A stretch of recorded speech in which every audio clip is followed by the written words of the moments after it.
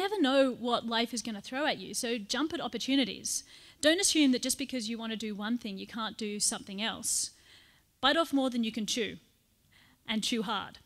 Don't aim to be somebody. Aim to achieve something.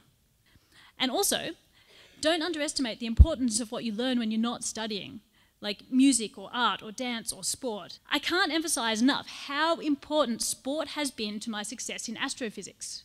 That might sound strange, but seriously, sport taught me how to lead. Understanding how to get the best out of individuals and getting them to work together as a team is the essence of being both a good sports team captain and a good research team leader. Next important point is suck it up. Everybody has their little tragedies. And in the end, it doesn't matter what you would have been able to do. All that matters is what you did do. So I say suck it up and get on with business.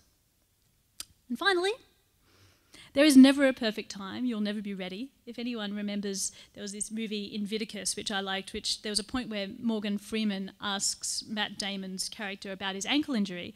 And Matt's character is surprised because playing with an ankle injury doesn't seem like a big deal to him. He says, "Truth is, you never play at 100%, sir." And it was Nelson Mandela's character responds, in sport as in life. And I think that is so true. You do the best with what you have, with where you are. Doing an excellent job today is better than doing a perfect job tomorrow. The conditions are never perfect and you'll never be ready. But if you're not making mistakes, then you're not trying hard enough. You have so much opportunity in front of you, no matter where your education takes you, and you have a fantastic education here at St. Cath's. So you guys become Nobel-winning potential when you realise that you're responsible for what happens around you. You can influence the world, and I look forward to seeing what your influence will be. Thanks very much.